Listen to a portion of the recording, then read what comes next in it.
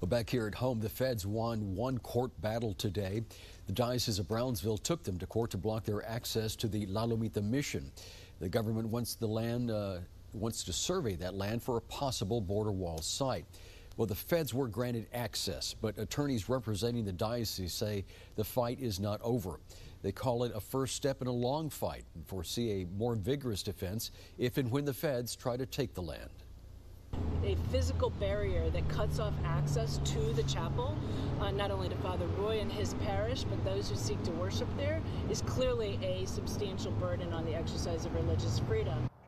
That was Mary McCord. She is one of the lawyers representing the diocese. She says by the end of the week, they will try and finish negotiations with the government on conditions of their access. The goal, she tells us, is to make it at least intrusive as possible.